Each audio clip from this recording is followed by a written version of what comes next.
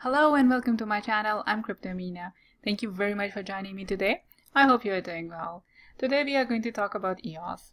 I know you have heard about EOS. EOS is a blockchain platform for the development of a decentralized application known as the app.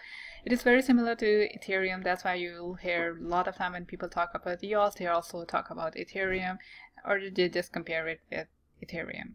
It actually provides you a complete operating system for the development of your decentralized application. We are not going to discuss which one is better or which one is not. This video is to talk about how you can get your EOS, and if you have your EOS on an exchange, how can you get an account for EOS, and what is the requirement, and also how can you have your own private keys saved, also have your wallet.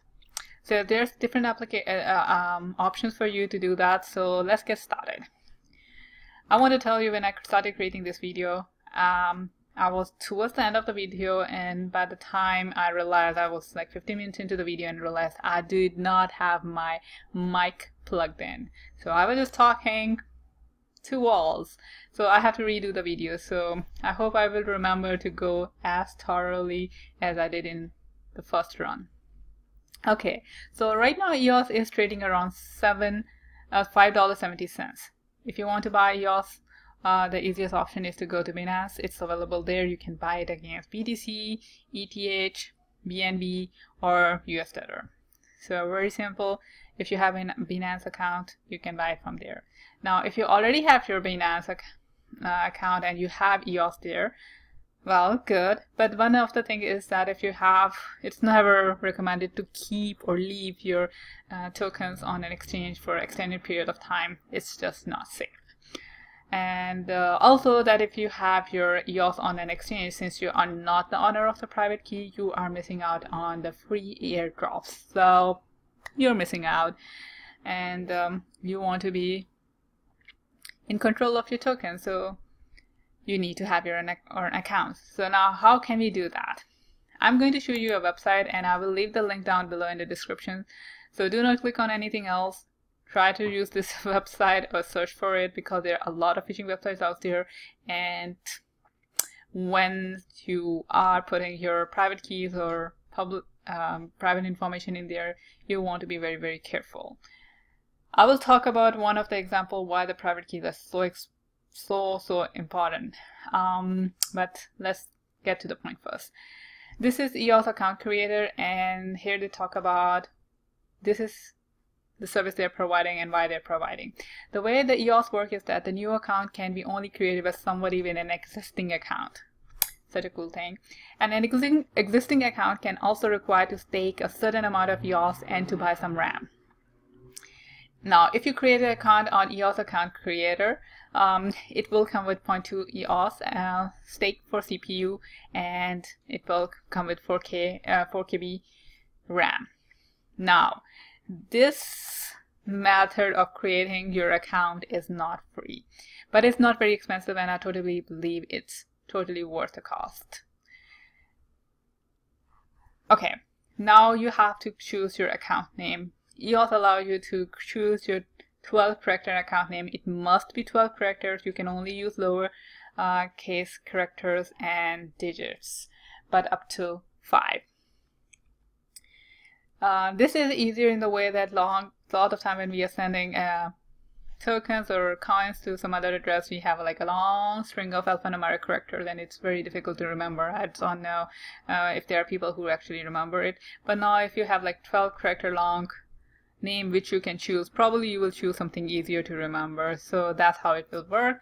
Now I'm going to put something in here. I just put an account number, and a little checkbox here in green tells me that they have validated it and it's available. So I'm going to click continue, and here it will ask me to provide public keys.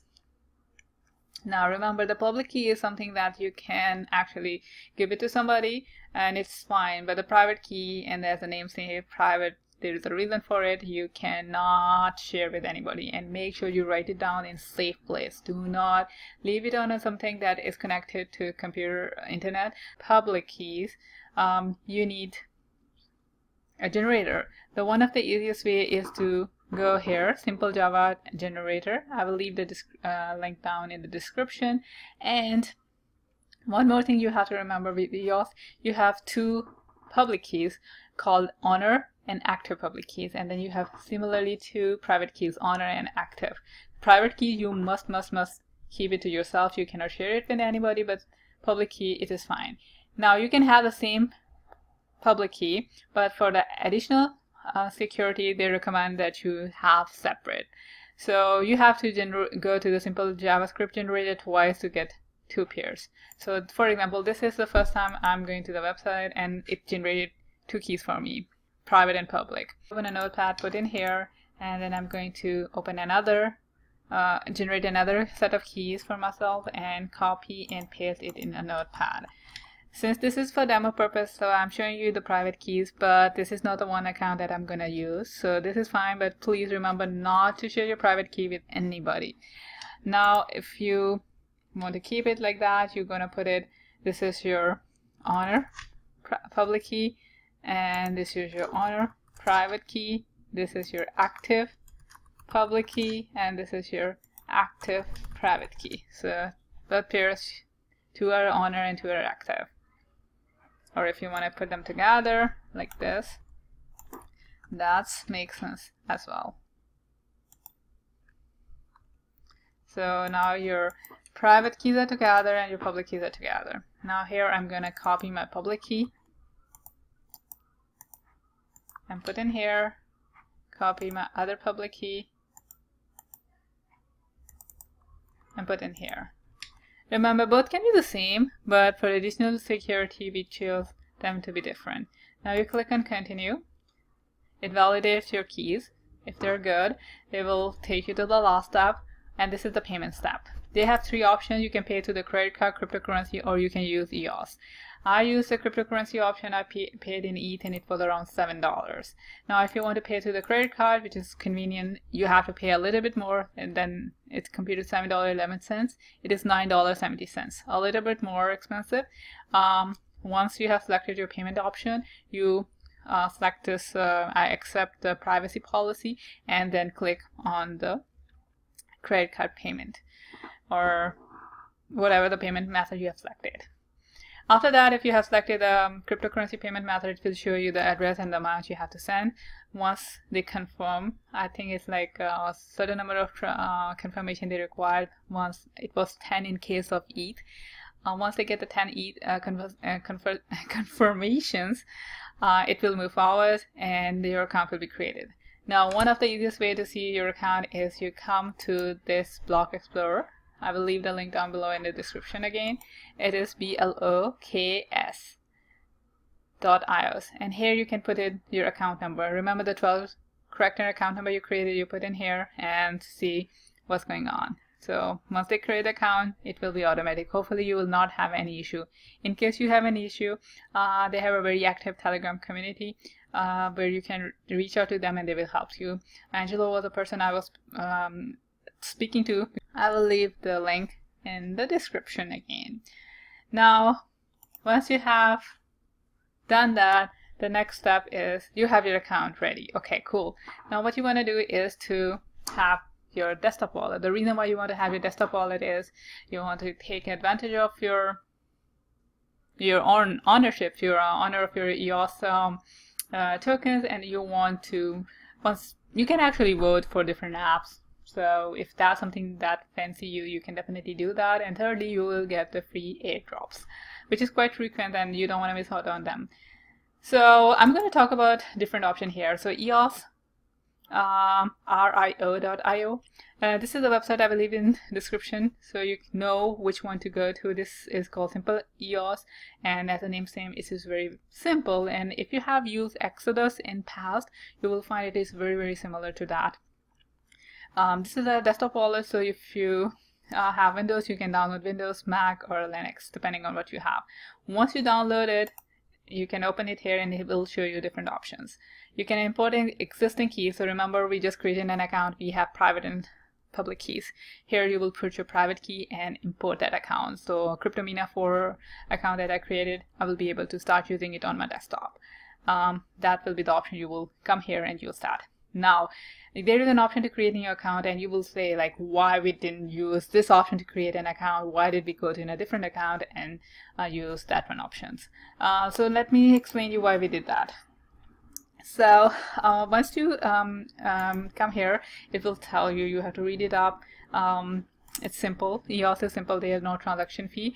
But first time when you set up accounts, you have to at least pay for some RAM, and you select your account number, and then you select your private or public keys. You can select or input it here, or click on this generate key pairs and it will generate it for you. Please remember to write it down. Once you have written it down, you can click on this one and move forward. Then it will tell you to, in order to create this account, this is the amount of CPU and the RAM they will require. So this is the amount of EOS you have to send before you can continue. Now the fifth and the final step is you have to send the payments. Now here is the issue where I got stuck and I didn't use this one. In order to send this, set up this whole thing, you have to send 1.44 EOS, which I'm fine with. I send EOS, pay through the credit card or another crypto. That is fine. That is same to me. But the problem here is this memo. So you see, this is a memo. You can see it's quite a long string. And I was using Binance, so I have my tokens on Binance, and when I was trying to send my 1.4407 EOS from Binance to this recipient, this address felt corrector. Let me show you.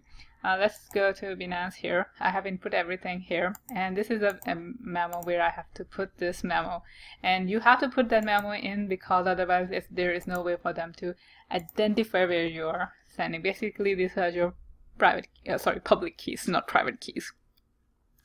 Now, if you click on submit, remember you can you have to withdraw at least 0.2 EOS. So when you click on submit, you will get error. It will call, I think it's called invalid tax, which is very confusing. The error is because of this long memo. Binance doesn't take this long memo. They have a character restriction around like 9 or 12. So this is like a long memo string, and you cannot put that in.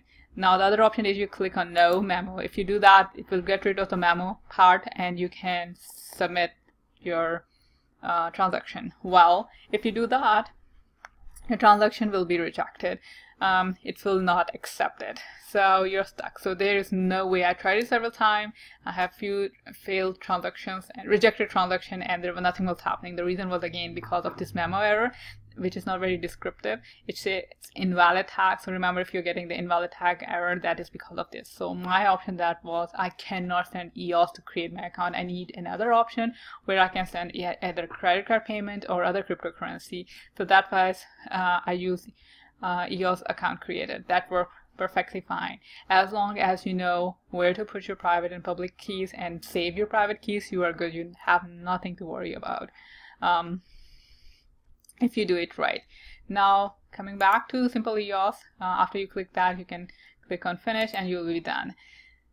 Import a backup. This is if you already have your backup from simple EOS and you want to import into another account, you can do that. And you can also generate the keys. So if you don't want to use the simple JavaScript generator for keys, you can create your keys from here as well. That's one option. The other option for you is this one, Scatter. Same thing. You come here, download the wallet and use it. I prefer simple EOS. The support is very good. And then there is another option. This is called Infinito Wallet. This is for your cell phones, smartphones. They have an iOS app and as well as Android app, which is very good. You can go ahead and download it. And this is not just only for EOS. You can save your different cryptocurrency here. They say Bitcoin, Ethereum, Bitcoin Cash, EOS, Litecoin, Gas, Dash, and EDC, Dogecoin as well. And the problem with this one is they were giving out the free, you need a referral for EOS wallet, and they were giving a free referral codes for that one. That campaign has just finished, so right now there's nothing going on, but I will leave the link to their Telegram channel. So if you join that, you will see if in future they offer the free wallet code. In that case, you don't have to pay anything and you can get the free wallet. The one thing that I remember I told you I have an interesting story to talk about. This is regarding the private keys. So here is your block explorer. I want to talk about this person because he or she, I don't know the gender, but this person talked about it and talked about the mistake he made, and I can totally see why this is very simple mistake that anybody can do. So what he or she was doing, I'm going to refer to he because it's easier. He transferred his token, and this is his account. So he transfers some tokens, EOS tokens here, and then when you put your EOS token into simple EOS, it is automatically staked. So except 10 token, everything else is staked. So when you have your token stake, it means that you can take part in voting. But once you unstake them, you have to wait for a period of time before you can move your token out or withdraw. Whatever you want to do, you have to wait for a certain period of time. The reason is that they don't want people to abuse the power of voting, so you can just stake, unstake, vote, and then move on. So it just becomes very volatile condition. So they do that, and automatically once you send it, you have to wait for a few days and before you can move them around. So what happened, this guy actually sent some money, some EOS token, and here he stopped unstaking them, and here you can see in the memo. So remember I told you there is a line for memo where you can just put some transaction or whatever you're doing, like it's like just subject line. So in a memo, he accidentally put his private key. This is his private key, and what happened was that as soon as he did that, look at this one. This was a transaction done right after his accounts were here. He put the private key in the memo, and then he unstaked them, and after he unstaked them, here somebody transferred his 64 EOS tokens out of his wallet. So from this guy, this is the account number, and this is the other account number, EOS Robin Good. So somebody, EOS Robin Good, actually transfer the tokens from here to his account, 64 tokens, and you can clearly see how he did it. All you needed was his account number, obviously, and the private key. And the private key he accidentally put in the memo. Definitely this is a mistake. I'm sure he didn't want to do it, but accidentally, maybe he was copying, maybe he wanted to put something else in there, and instead he didn't realize that in the clipboard he had the private key copied, and he copied over. Somebody was watching it, because like if I can watch it, you can watch it. This information is all public. Like this is on the Block Explorer, and somebody saw that and I'm like, okay, cool. So 64 EOS, he got it. And you look at the name EOS Robin Good, seems like that's it. There's nothing else you can do about it, and that's what gone. This was on the Reddit I read, and I thought I should share with you because we keep talking about different story, but this is an instant where I can point to like how important it is to write down your private keys and keep it safe and make sure that you know what you're doing. Like memo is a subject where everybody can see. Don't put your private keys anywhere else. Don't give it to somebody. And once you make a mistake like that, and if you put that in a memo and it's become public, there's nothing much you can do except to actually create a new account and import, start using that one and get rid of this one, because this is no longer safe at all. If I can see it, anybody else can see it. Public keys are fine, private keys are not. Private keys are private. They are supposed to be kept private. Alright, so that's all for this video. Like this video, please remember to click that like button, and if you are a new subscriber and you're watching my channel for the first time, please subscribe. I'm so happy to have you here, and I will see you soon. Happy investing.